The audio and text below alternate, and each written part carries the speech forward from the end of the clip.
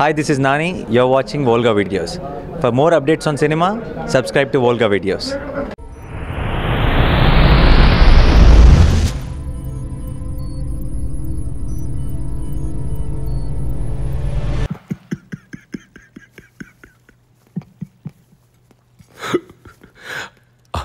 ఆనందం అంటే ఏంటని అడిగావా?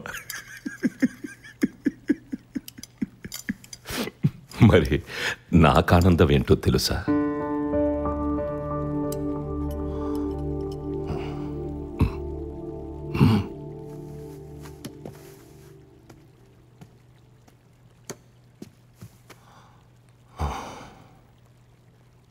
ఈ చైర్స్ అన్నీ నిండిపోవాలి. నా కూతురు, అల్లుడు, మనవరాళ్లతో, వాళ్ళ నవ్వులతో ఈ రూమ్ అంతా నిండిపోవాలి. అప్పుడు ఇది ఆనందంతో నిండిపోతుంది. ఇంకొక 3 నెలల్లో నాకు 80 వస్తాయిరా.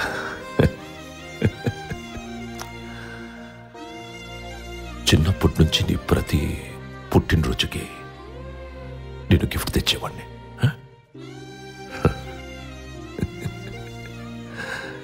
ఈసారి నాకు నువ్వు తెస్తావా? మీ అత్తను తీసుకొస్తావా? నువ్వు లేస్తావా? 2 ఏళ్ల నుంచి కీళ్ల నొప్పులతో ఆ కుర్చీలో కూర్చున్న నువ్వు లేస్తావా? నువ్వు లేవలేవు కదా. అలాగే వాడు తేలేడు. హరే, నువ్వు పంపించేసి మా మీద అరుస్తావేంటి? అవునరా, నాకిష్టం లేని పెళ్లి చేసుకుందని నేనే తిట్టాను. అప్పుడు నేనే పంపించేశాను. ఇప్పుడు నేనే కావాలనుకుంటున్నాను. 25 ఏళ్ల నుంచి పలవరిస్తున్నావు నా కూతురు నా కూతురు అని. ఒక్కసారి ఫోన్ చేసిందా? అది ఆడపిల్లరా, అది అభిమానం ఉంటుంది. కొడుకున్నాన్నా నేను, కోపం ఉంటుంది. ఈయన దాన్ని మర్చిపోవాలనే కదా పుట్టిన దేశం వదిలి ఇక్కడికొచ్చి బతుకుతున్నావు. ఇంకెంత దూరం పారిపోతే అది ఇన్ని వదులుతుందిరా. నాన్న నాన్న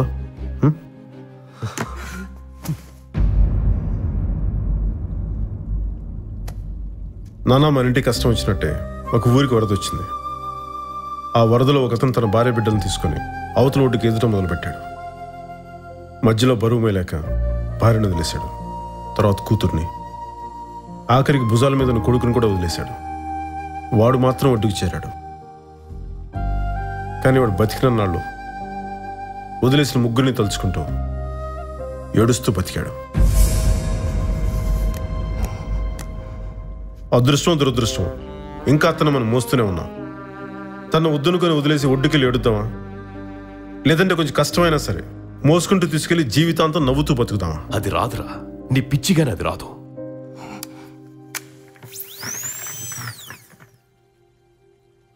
ప్రతి పుట్టినరోజుకి దానికి బట్టలు, నగలు, పువ్వులు పంపించడం, అవి నలిగిపోయి వాడిపోయి వెనక్కి రావడం, ఈయన తలుపులేసుకొని 15 రోజులు లోపల కూర్చోవడం, బయట డోర్ దగ్గర తలుపులు కొట్టి కొట్టి ఈ చేతులు నా మనసు 2 మొద్దు మారిపోయాయి. కొట్టి అది మనకు అక్కర్లేదు. కనీసం వాళ్ళైనా సుఖంగా బతికిరి నాన్న.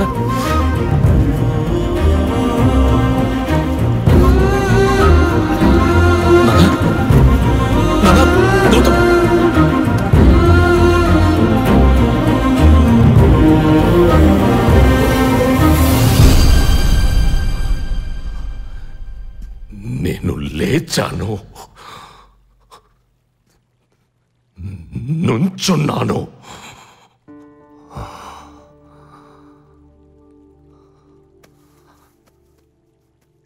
మీ అత్తను నువ్వు తీసుకొస్తావా?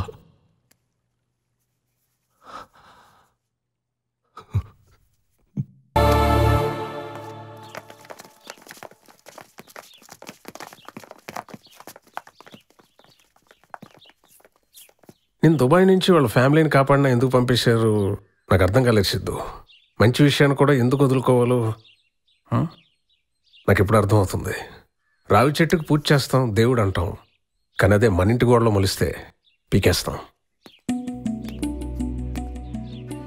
నీ వల్లే పెళ్ళిళ్ళు జరుగుతున్నాయి, కానీ రేపు ఆ పెద్ద ఆయన నీ వల్ల ఏదైనా ఇరిటేట్ అయితే అవే పెళ్ళిళ్ళు ఆగిపోతాయి. నువ్వు మెడిసిన్ లాంటి వాడు సిద్ధు.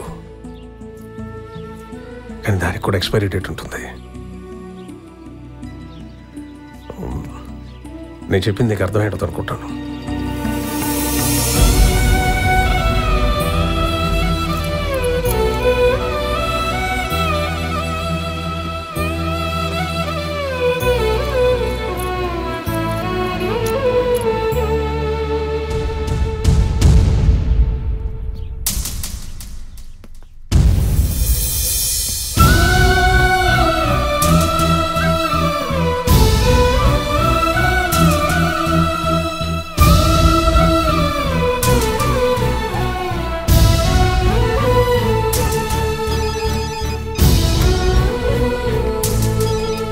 హలో నానా.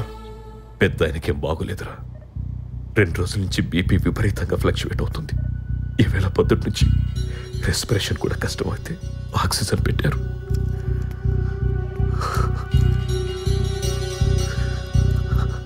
వచ్చేలా గౌతమ్, మీ అత్తయ్య సంగతి వదిలే, కనీసం మీ తాతయ్యనైనా ఆఖరి చూపు చూద్దాం గాని.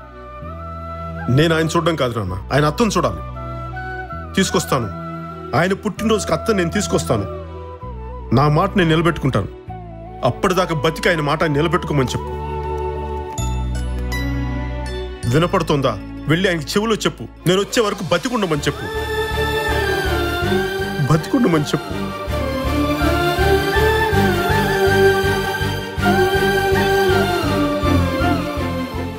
ఒక్క అవకాశం కావాలి. ఒక్కటి. సిద్ధు, ఫ్లైట్ రెడీగా ఉంది సార్. ఫ్లైట్ ఎందుకు? టికెట్లకి డబ్బులు వేస్ట్. టికెట్లు కొనక్కర్లేదమ్మా, ఆయనకి సొంతంగా ఫ్లైట్ ఉంది. అది ప్రస్తుతం రన్వే మీద రెడీగా ఉంది. కార్స్ ప్లాట్ఫామ్ మీదకి రావడానికి పర్మిషన్ తీసుకున్నాం సార్. అవసరం లేదు. సిద్ధు డ్రైవర్ కదా? మమ్మల్ని అందరినీ చూశాక కూడా నువ్వు ఇలాంటి క్వశ్చన్స్ అడుగుతున్నావు అంటే నీది ఎర్రో పిచ్చో అర్థం కావట్లేదమ్మా.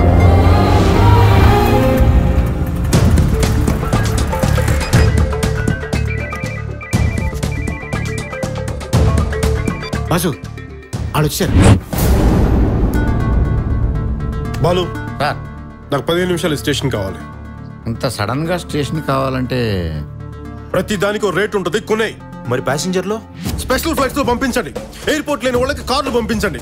మినిస్టర్కి మెసేజ్ పెట్టండి. స్టేషన్ మాస్టర్ రిక్వెస్ట్ చేయండి. ఒప్పుకోకపోతే బెదిరించండి, కుదరకపోతే చంపేయండి. నాకు ఈ మీటింగ్ చాలా ఇంపార్టెంట్ బాలు, చాలా ఇంపార్టెంట్. నీకు 5 minutes టైం ఇస్తున్నా. 5 minutes.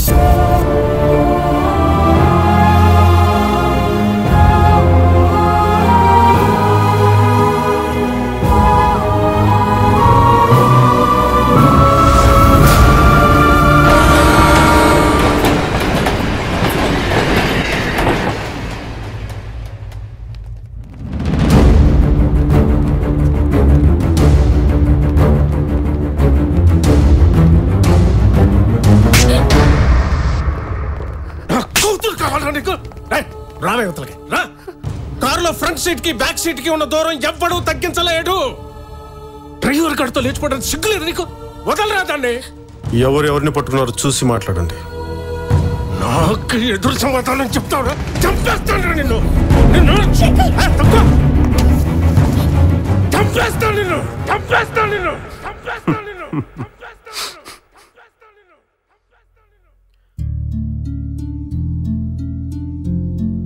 ఓ కార్ డ్రైవర్ మీ కూతురు ఎందుకు చేసుకోకూడదు మీ దగ్గర థియరీ ఉంటుంది. ఓ కోటీశ్వరుడు కూతురు మీలాంటి చెట్టు కింద ప్లేడర్ని ఎందుకు చేసుకోకూడదు వాళ్ళ నాన్న దగ్గర థియరీ ఉండకూడదు. అంతేగా? మీరేమో డైరెక్ట్గా దండలతో వాళ్ళ ఇంటికి వెళ్ళిపోవచ్చు, కానీ మీ కూతురు మటుకు సూట్ కేస్తే కనపడినా తట్టుకోలేరు.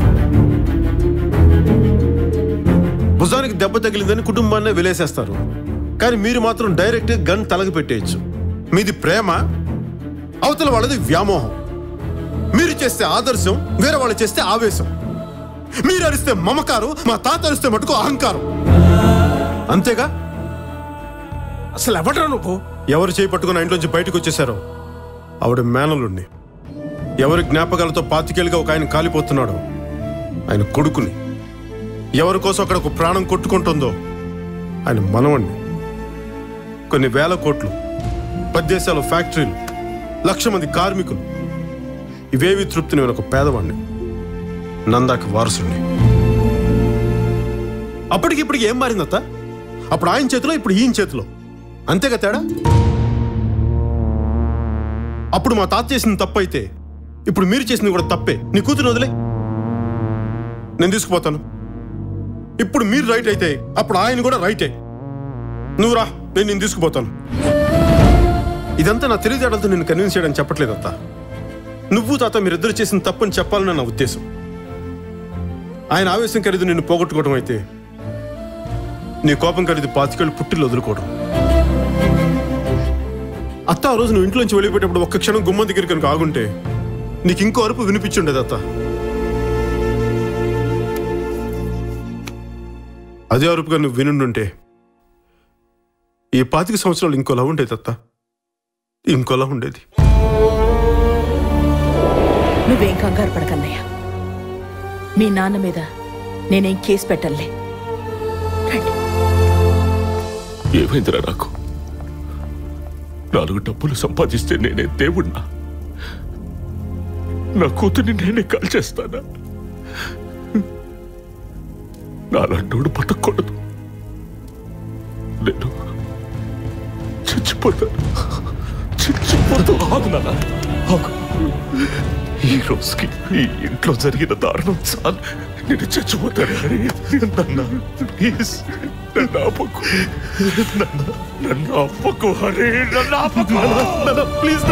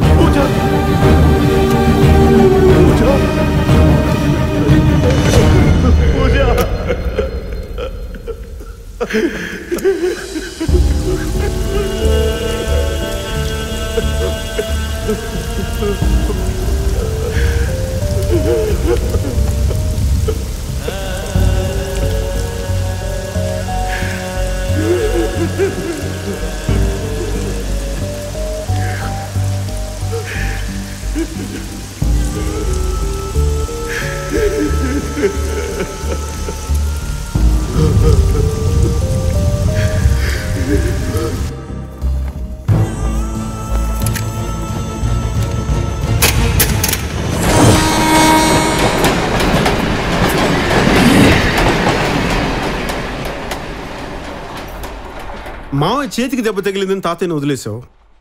మా అమ్మని చంపిన తాత నేనేం చేయాలత్తా? ఇంట్లో 10 ఏళ్లుగా పేలకుండా ఉన్న తుపాకి ఎందుకు పేలింది? నీ వల్ల కదా? మరి నిన్నెంత ద్వేషించాలి, ఆయన ఎంత ద్వేషించాలి? కానీ అలా నేనేం చేయలేదే. చిన్నప్పుడు ఆయన చేయబట్టుకునే పెరిగాను. ఈ రోజు కూడా ఆయన అడిగారనే నీ ఇంటి డ్రైవర్గా చేరాను, నీ కార్ డోర్ తీశాను. ఇప్పుడొచ్చి ఆయన ఇంటి డోర్ తీలేవా అత్త? జీవితంలో ప్రతి సమస్య మనిషికి 2 దారులు ఇస్తుంది. ఒకటి ప్రేమతో ఉన్నది, 2 ద్వేషంతో నిండింది. నేను మొదటి దారి ఎంచుకున్నాను, నువ్వు 2వ దారి సెలెక్ట్ చేసుకున్నావు. ఒక్కసారి నా దారిలోకి చూడొత్తా, ఒక్కసారి.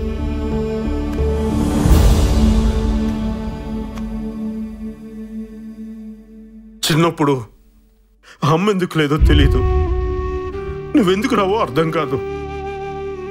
చాలా కోపంగా ఉండేదత్తా.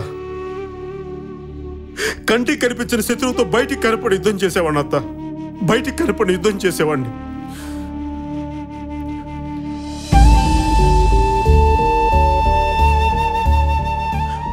బాగుండడం అంటే బాగా ఉండడం కాదత్త, నలుగురితో ఉండడం, నవ్వుతూ ఉండడం. అందుకే మేము ఎంత సంపాదించినా నువ్వు లేని లోటు అలాగే ఉండిపోయిందత్త. ఇప్పటికీ మేము తినేటప్పుడు ఒక కంచం, ఇంట్లో ఒక గది, మేము సంపాదించే ప్రతి రూపాయలు ఒక పావలా నీకోసం అలాగే ఉంచేసాం అత్త. నువ్వంటే మాకు చాలా ఇష్టం అత్త. నువ్వు ఒక మాట చెప్పు, కష్టం నీ కాంపౌండ్ వాళ్ళు దాటకుండా కాపలా కాస్తాం.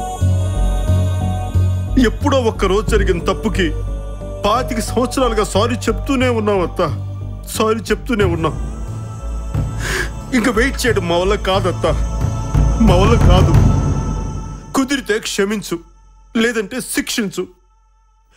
కానీ మేము ఉన్నామని గుర్తించత్తా, దయచేసి గుర్తించు, దయచేసి గుర్తించు.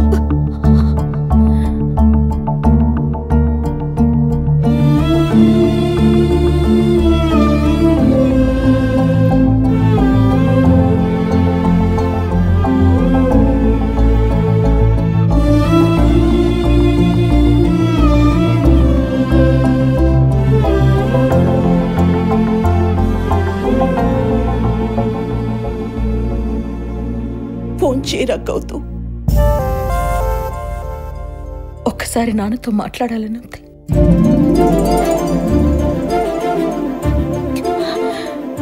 బెంగగా ఉందిరా.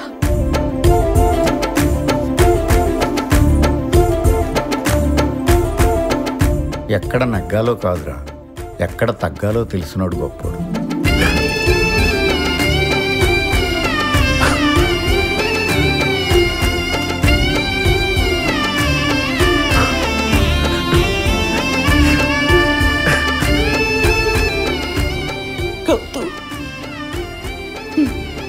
ఇంకా ఆయనకు అమ్మలేం లోటు లేదురా, తీరిపోయింది.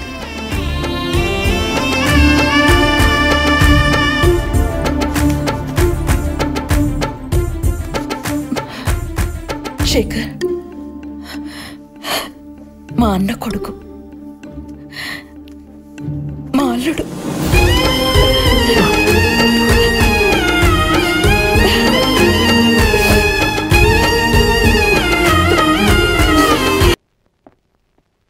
వాసు, ఏం చేద్దామని ఇంట్లోకి వచ్చావు?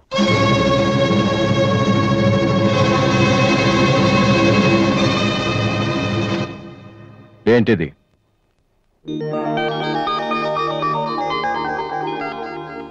పోనీ నేను చెప్పనా? సోనీ ఫైనల్స్కి నువ్వు సెలెక్ట్ అయ్యావని కంపెనీ వాళ్ళు రాసిన లెటర్. ఆకలికి తట్టుకోలేక దొంగతనం చేసిన వాణ్ణి అయ్యో పాపం అంటారు. ఆకలేసిన ప్రతిసారి దొంగతనం చేసిన వాణ్ణి దొంగ అంటారు. మరి నిన్నేమనాలి? చెప్పు, చెప్పరా? ఏం చెప్పను నాన్న, చిన్నప్పటి నుంచి మీరు చెప్పడం నేను వింటాం. ఈ ఇంట్లో అలవాటు అదే కదా. నేను ఏ స్కూల్లో జాయిన్ అవ్వాలో, ఏ కోర్స్ చదువుకోవాలో, ఏ బట్టలు వేసుకోవాలో, చివరికి నా తల వెంట్రుకలు ఎంత పొడుగుండాలో కూడా మీరే డిసైడ్ చేస్తారు. నాన్న, నాకు తెలియక అడుగుతాను, ఈ ప్రపంచంలో ఇంజనీరింగ్, మెడిసిన్, ఐఏఎస్, ఐపీఎస్ ఇవి చేసిన వాళ్ళు మాత్రమే బతుకుతున్నారా? మిగతా వాళ్ళు మనుషులు కారా? మీ కోరికలు, మీ అంబిషన్స్ ఎందుకు నాన్న మా మీద రుత్తారు? మీ నాన్న మిమ్మల్ని పోలీస్ ఆఫీసర్ అవ్వమని అడిగితే అయ్యారా? మీకు ఇష్టం కాబట్టి అయ్యారు. సచిన్ టెండూల్కర్ని ఇంజనీరింగ్ చేయాలని వాళ్ళ నాన్న అనుకుని ఉంటే ఇండియా ఒక గొప్ప క్రికెటర్ని మిస్ అయ్యేది. విశ్వనాథ్ ఆనంద్ని డాక్టర్ని చేయాలని వాళ్ళ అమ్మ కోరుకునుంటే ఇండియాకు ఒక గ్రాండ్ మాస్టర్ ఉండేవాడు కాదు. ప్లీజ్, మేము ఎలా బతకాలనుకుంటున్నామో అలా బతికినామండి. చిన్నప్పుడు పిల్లల్ని వేలుపట్టి నడిపిస్తారు, వదిలేస్తే పడిపోతారేమోనని. ఎప్పటికీ పట్టుకునే ఉంటే వాళ్ళు నడవలేని వాళ్ళుగా మిగిలిపోతారు నాన్న. వదిలేయండి, పడతారు, లేస్తారు, మళ్ళీ పడతారు, మళ్ళీ లేస్తారు, కానీ ఫైనల్గా వాళ్ళంతట వాళ్లే నడుస్తారు. అంటే పిల్లల్ని కనటం మా హక్కు, పెంచడం మా బాధ్యత, బతకడం మాత్రం మీ ఇష్టమా? మాకేం సంబంధం లేదా? ఓకే, సంబంధం లేదు, ఒప్పుకుంటాను. కానీ మీరేం చేస్తున్నారో తెలుసుకోవాలనే సరదా ఉండొచ్చు కదా. రే, చిన్నప్పుడు పిల్లలు ఏవో అడ్డమైన ప్రశ్నలు అడిగితే పెద్దవాళ్ళం మేము ఓపికగా సమాధానాలు చెప్తాం. ఇప్పుడు నేను అడుగుతాను, అడ్డమైన ప్రశ్నలు కాదు, అవసరమైన ప్రశ్నలు. నువ్వు సమాధానం చెప్పు. నువ్వు ఐపీఎస్ అవ్వాలని నేనంటున్నాను, సింగర్ అవుతానని నువ్వు అంటున్నావు, అవునా? ఐపీఎస్ అవ్వాలంటే సివిల్స్ రాయాలి, ట్రైనింగ్ తీసుకోవాలి. మరి నువ్వు అనుకుంటున్న యాంబిషన్కి ఏం చేయాలి చెప్పు. సోనీ మ్యూజిక్ కాంపిటీషన్కి అటెండ్ అవ్వాలి. తర్వాత ఫైనల్స్లో సెలెక్ట్ అయితే సోనీ కాంట్రాక్ట్లో తీసుకుంటుంది. ఫైనల్స్లో ఫెయిల్ అయితే?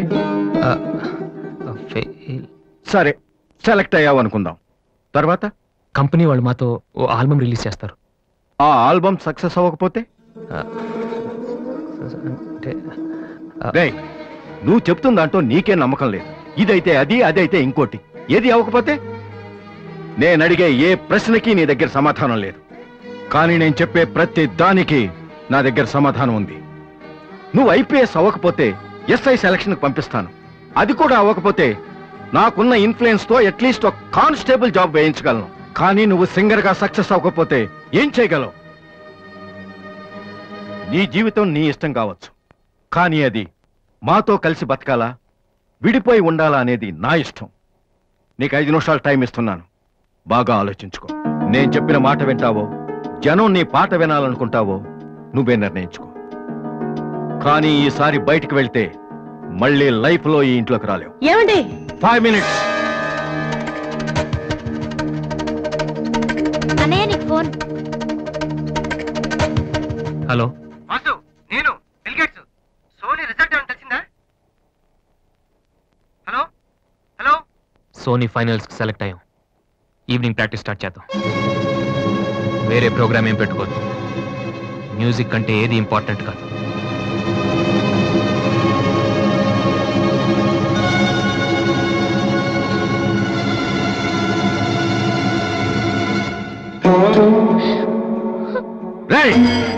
తండ్రికి భవిష్యత్తుకి భయపడినవాడు జీవితంలో పైకి రాలేడురా. నీకు రెండిట్లో ఏదన్నా గౌరవం లేదు. నువ్వు బాగుపడవురా, బాగుపడవు.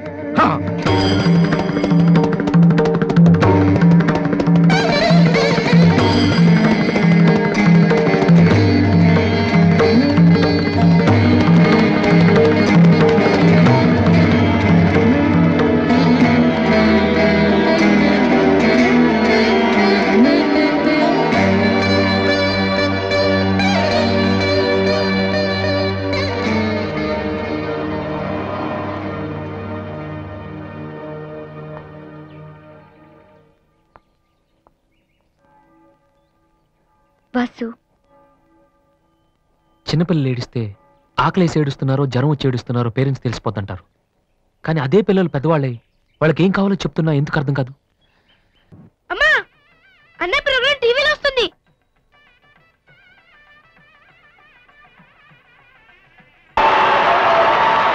And the winner of the competition is Victory Boys Mr. Vasu.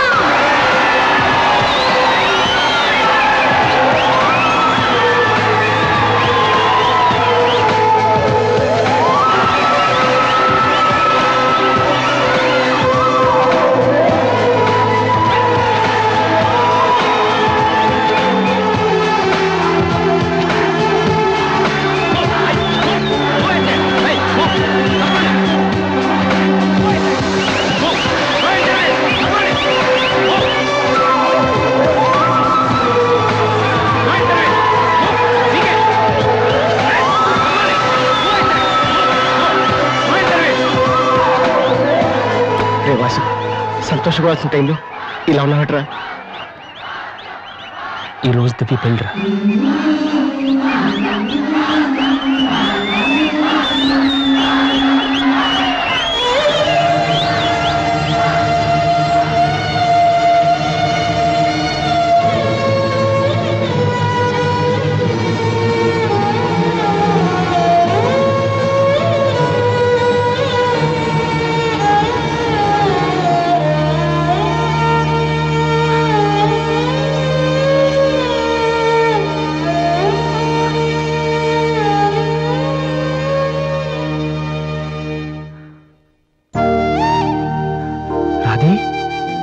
ఎందుకన్నయ్య ఏడుస్తున్నావు? నువ్వు ప్రేమించిన దివ్య పెళ్లి వేరే వాళ్లతో జరిగిపోయిందనా? ఈ విషయం నాకెలా తెలుసని ఆశ్చర్యపోతున్నావా? ఇంట్లో అందరూ నీ ప్రోగ్రాం చూసాం, కానీ నేను తేజ టీవీలో నువ్వు దివ్యతో మాట్లాడింది చూశాను. ఎందుకన్నయ్య ఇలా చేశావు? నేను ప్రేమించిన విషయం నీతో మనసు విప్పి చెప్పాను, కానీ నువ్వు నాతో ఏం చెప్పలేదు. నాకెవ్వరు లేకపోయినా పర్లేదు రాది, నువ్వు ఒక్కదాని ఉన్నావు చాలు అని చెప్పావు. అదంతా అబద్ధమేనా? వద్దన్నయ్య, నువ్వు అక్కర్లేదనుకున్న ప్రేమ నాకు కూడా వద్దు. అందుకే ఈ పెళ్లి చేసుకోనని చెప్పేశారు. ఏంట్రా నువ్వు మాట్లాడింది? నీకేమైనా పిచ్చి కిందా? ఎంత కష్టపడి విఘ్నేష్ ని పెళ్లి కొప్పించానో తెలుసా? ఎందుకు ఇలా చేసావు? ఆ ఇంటికి పెద్ద కొడుకుగా నేనేం చేయలేకపోయాను. ఉన్నన్నాళ్ళు నాన్న నేర్పించాను, ఇంట్లో నుంచి వచ్చేసి అమ్మని ఏడిపించాను. కనీసం నిన్నే సుఖ పెడదాం అనుకుంటే చివరికి నిన్ను కూడా ఏడిపిస్తున్నాను. నేనేం సాధించడం కోసం ఇదంతా చేశానో నాకే తెలియట్లేదు రాది. I'm failure.